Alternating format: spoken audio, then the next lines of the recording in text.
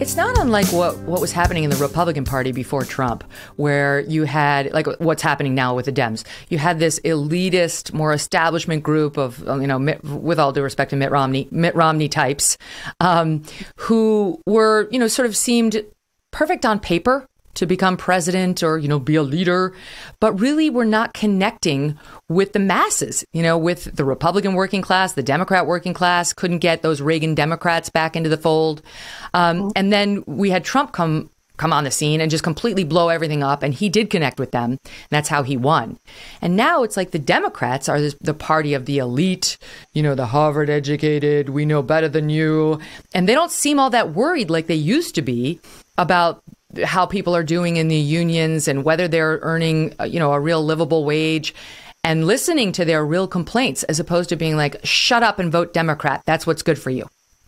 Well, there are real structural reasons as to why this has happened, right? There is no party in America that is truly invested in the welfare and growth and strength of unions the way there used to be. Union rights were decimated over the course of the 70s and 80s by Republican administrations. And third wave neoliberal Democrats didn't do much to step in and save them in the 90s and 2000s. And so now one of the most powerful groups that could stand in defense of workers no longer has the political traction that it used to.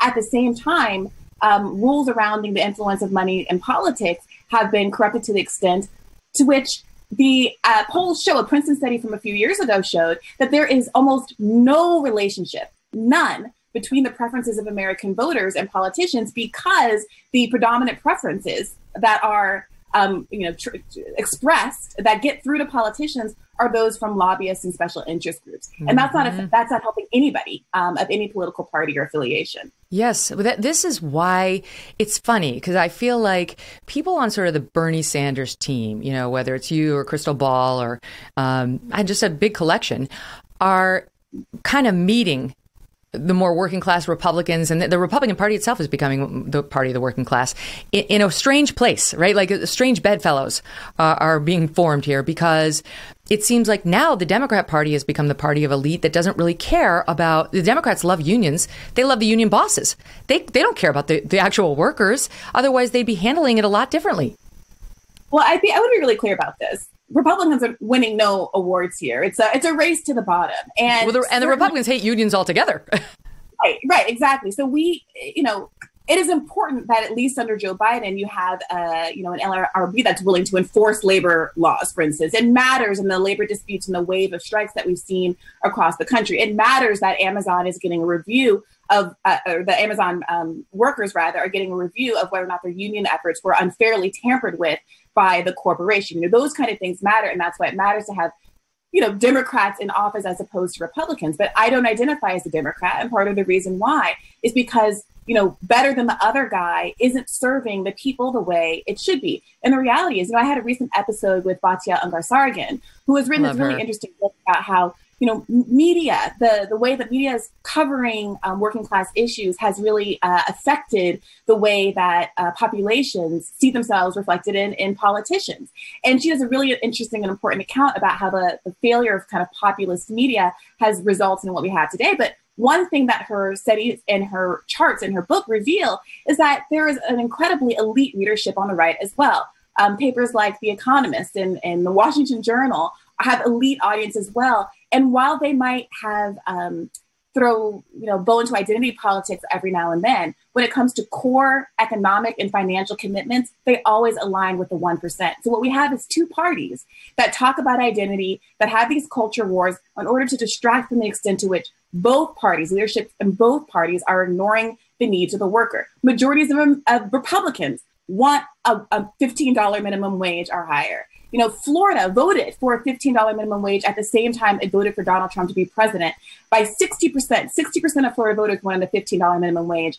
And as upset as I am that Joe Biden hasn't fought for it, I'm infinitely more disappointed in Republicans who are categorically ignoring what their base wants as well. I am with you on the need to take a hard look at why people who are working very hard cannot get ahead in this country anymore. The diminishing American dream is a real thing. And we need to be honest about that and how systems need to change. Why do we have these oligarchs like Jeff Bezos now, right? Like these people at the top of these massive companies who are just swimming in billions of wealth, while their workers are toiling away making crap. I mean, they have no lives. They can't see their families. They don't have good vacations. They don't understand why they have to sacrifice yet another day with their kids so that Jeff Bezos can have yet another home. I get that. I totally get that.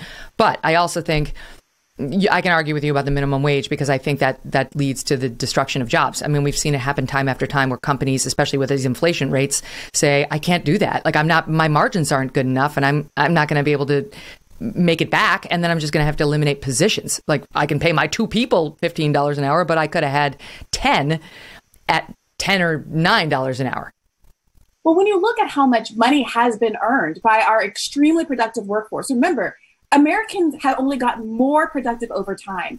Over the last 30 or 40 years, an enormous percentage, the overwhelming majority of profits from that productivity have gone to the 1%. So yes. This isn't an issue to your point about there not being enough money to go around. The issue is that CEOs, corporatists have been able to keep more profits, steal more profits from their workers who are really doing the labor. Well, no, I agree with you. Like when I look at Jeff Bezos, I want him to pay as much as humanly possible to every Amazon worker. You know, when I see these big corporations, but when it's a smaller business, I just think, you know, you can't hit them with those kinds of minimums because their margins are just too small. Like the workers will wind up paying. Well, here's some other, you know, this is an interesting conversation because oftentimes these progressive issues are framed as being anti-worker and anti-small business. When the reality is, for instance, having Medicare for all, not making small business owners pay the medical costs for their insurers would be the single biggest boon to small business owners that exists, right? The single biggest cost for small business owners is providing health insurance for their employees. And if instead of having to have employers take it out of people's paychecks and then have Americans paying twice as much that compared to any other similarly industrialized country for worse outcomes medically than other industrialized countries, we simply paid half as much as we're paying to health insurance in taxes for a program that is as well run and as admired as Medicare, i.e. Medicare for all, and that's an enormous business saving. And to your point about inflation, it's important to note that inflation right now is not being driven by spending at all. It's being driven by these supply side issues that are caused by COVID. And what's at the root of those? In part. Policies. In the 90s, it sent so many of our jobs overseas so that we have to import so much. There's no more storage capacity here in America because everyone has tried to cut the margin so slim so that CEOs can earn and so that shareholders can earn and can be paid dividends at the cost of the American worker. I don't disagree with that either. I don't disagree with that either. Yeah, shipping all our jobs over to China has had American workers pay real costs on a number of fronts. It's funny, you know, we do like. In no world could I vote for Bernie Sanders. I have to be honest. I don't think, but I agree. Whenever I hear you talk, I'm like, I agree with what she's saying. When I hear Crystal talk, I'm like, I agree with that too. But then, you know, sort of taken to its logical extreme, some of these things, I'm like, that's where I draw the line. But I'm not a Republican and I'm not a Democrat, just like you either. I'm sort of like, who makes sense and who's reasonable? And I do see the country dividing now into people who are rational and irrational, who make sense and who don't make sense. And for sure, there is an elites versus regular people problem that needs to be completely busted open. And it's manifest in my industry and in your industry more than any other, right? And when it comes to government, politicians, and journalists, they're the least trusted among us because they all have their own skin in the game and the consumer knows it. Yeah, I think that's why you're seeing the proliferation of podcasts, independent media, shows like Crystal Ball's and Sagar and Jetty's really taking off. You see people like yourselves who have had amazing careers in mainstream media finding platforms and a huge audience on YouTube and these other places because folks are decoupling from the cable box. I don't know anybody in my generation, I'm 36 years old, who has cable, really. Yep. We're all just watching the clips on Twitter to the extent that Paul Begula says something ridiculous. And it's partly because we're not reflected there. I remember at certain points during the campaign, certain folks who were pegged as the, progressive spokesperson, the person who was going to speak for progressives on some of these mainstream news outlets, would call me and ask, hey, what do the progressives think about X, Y, and Z? What's the line? And I would think, well, you could just ask me on. You could just ask what it is the thousands of people who are out here writing articles for progressive outlets, independent news media, all of these people who have these podcasts and this whole infrastructure. You could just let them on your network, but that's not how it works. And many of us have been officially or unofficially blacklisted, and the viewers notice that they're not reflected and they're looking elsewhere.